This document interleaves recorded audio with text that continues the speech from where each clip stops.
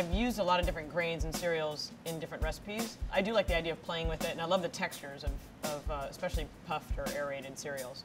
And I started thinking, you know, I could encrust a protein, but that's kind of been done. And I'm thinking, like, you know, everybody knows there's lots of different ways to make bar snack mixes, or you know, like the crispy treat kind of stuff. And I'm thinking, yeah, what else? Well, and I was thinking about it, and then I started trying all the different cereals, and I'm thinking, I could do something kind of savory with this, because this is reminding me of tortilla chips, and how could I make, you know, so I started thinking like chilaquiles. That's kind of a cool concept.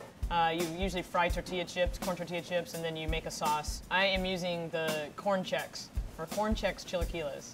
So I'm gonna start with a saute pan here and a little olive oil. And I'm gonna add my onions, and get those sweating a little bit. So I want to kind of get those going. I want to add some corn. I have about a cup of onions and about a cup of corn here. Simmer a little bit on medium. Then I'm going to take the skin off of these poblano chilies. Like I said, I've already grilled these over an open fire. If you get a little bit of that charred skin in it, it's okay. And then I just cut these into strips or long ribbons. Throw these in the saute pan. This is like a roasted tomato salsa. You could use a tomatillo. Tomatillos make great chilaquiles. Put a little bit of chicken stock in here, just to moisten it up a little bit. Some fresh avocado. Put a little bit of salt in. It's pretty spicy. Now we're gonna poach some eggs. Drop them in, so it's in barely boiling water. I'm gonna add the most important ingredient, the corn Chex.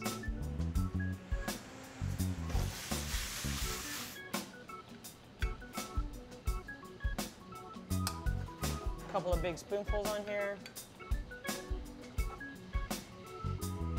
Stick it right on top of the chilaquiles. It's like a little burst of cilantro. A little salt on the egg. There you go. Cereal like you've never had it.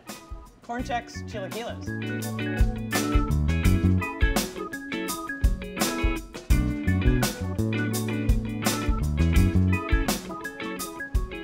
I'm pretty happy.